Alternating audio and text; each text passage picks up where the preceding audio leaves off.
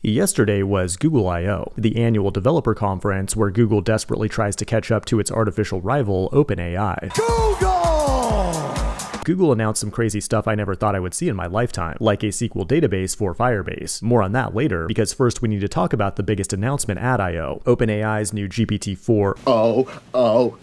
You see, OpenAI hype lord Sam Altman yet again wrapped up Sundar in a wet blanket by releasing GPT-4o just hours before Google I/O, which is a total coincidence and definitely not designed to troll Google. In today's video, we'll break down this artificial beef, but more importantly, look at all kinds of crazy new technology released in just the last 48 hours. It is May 15th, 2024, and you are watching The Code Report. On Monday, OpenAI had a surprise spring update where they unveiled their new flagship model, GPT-4 Omni. You've got me on the edge of my, well, I don't really have a seat, but you get the idea. What's the big news? Yeah, we've got a new model, which is faster and cheaper than GPT-4 Turbo and combines text, vision, and audio into a single model. What was most impressive, though, was its human-like conversational abilities.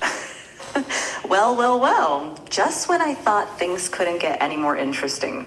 Talking to another AI that can see the world? By default, it uses a California Valley Girl accent set to maximum cringe, but the tone of the voice can vary from dramatic to sarcastic to super chill for bedtime stories. Bedtime story about robots and love? I got you covered! This technology will be a huge leap forward for your AI girlfriend, and you can use the GPT-4o model today, but the conversational part of it is still not available to the public. That's disappointing, but what you also need to know is that OpenAI is in talks to put their technology on the iPhone, but Google also wants to get its flagship model on the iPhone as well. Talks are ongoing to also get Gemini on the iPhone, so these companies are competing to create a model that's smart, but also fast and cheap enough to run on mobile in order to get that massive bag from Apple. Yesterday at I/O, Google demoed something called Project Astra, which feels similar to 4 Omni. Do you remember where you saw my glasses?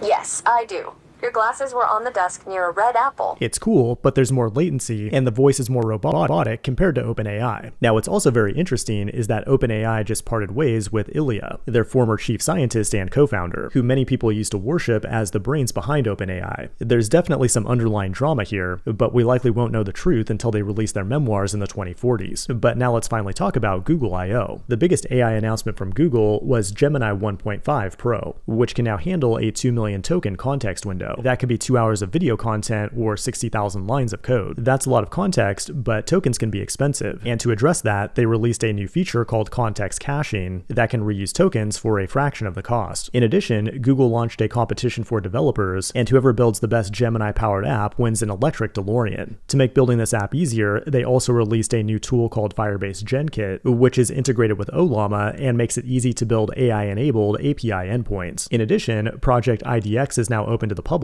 which is a browser-based VS Code that's also integrated with things like mobile emulators. By far the most exciting thing for me, though, is a new tool called Firebase Data Connect, which officially brings Postgres into Firebase. This has been the #1 most requested feature for years. How do I use Firebase with SQL? And its absence has led to startups like Supabase, which is branded as a Firebase alternative. But now in 2024, the turns have tabled. Firebase is now the Supabase alternative. I'm a big fan of both Supabase and Firebase, and if you want to learn these technologies, check out my full courses on Fireship I/O, and stay tuned for a full tutorial on Data Connect on my second channel Beyond Fireship soon. Google also announced some new hardware like Trillium TPUs and Axion, its new ARM-based CPUs for data centers. And finally, Google also announced Veo, a generative video model to compete with OpenAI Sora. It's extremely impressive compared to where we were just a year ago, but yet again, it just feels one step behind OpenAI. We just looked at all kinds of crazy new game-changing technology, but at this point, I'm feeling a little disappointed with our progress towards the singularity. It's been over a year since GPT-4, and unfortunately, I still have a job. 4 Omni, Claude, and Gemini 1.5 all seem to be pretty maxed out on how far they can get with these benchmarks. Making models faster and cheaper is great, but if they're not becoming more intelligent, then the singularity is nowhere in sight. They've already absorbed almost all the information humans have created, so unless there's a major breakthrough that makes AI actually intelligent and able to learn independently, it sure looks like we're standing on the edge of a plateau, and the only place to go is the trough of disillusionment. This has been The Code Report. Thanks for watching, and I will see you in the next one.